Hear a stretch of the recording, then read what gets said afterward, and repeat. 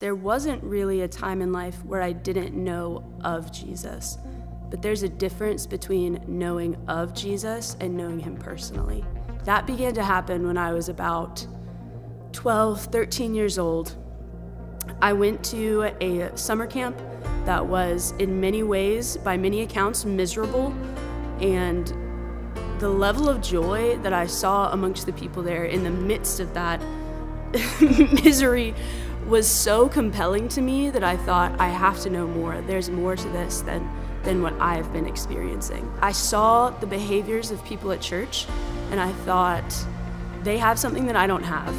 I want what they have, so I'm going to mimic their behaviors and see if I can get to that place too. After, I think, not even a year, I was burnt out and desperate and thinking, how on earth can I live this way that a Christian is supposed to live? I can't do it.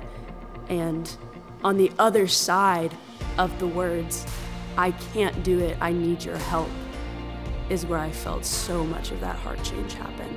The grace of Jesus became real. My life has changed based on knowing Jesus in more ways than I can ever count. It's funny, one of the traits, even in the internship, that people know me for is this characteristic of being the mom or the big sister. What people don't realize is that's not something that I naturally had. One of the very first things that happened when I committed to a level of faith in a deeper way was my relationship with my siblings changed. They were a privilege to be with. They were a privilege to live with and pour into. They became some of my favorite people to teach about my favorite person. Throughout knowing Jesus, I have changed in so many ways.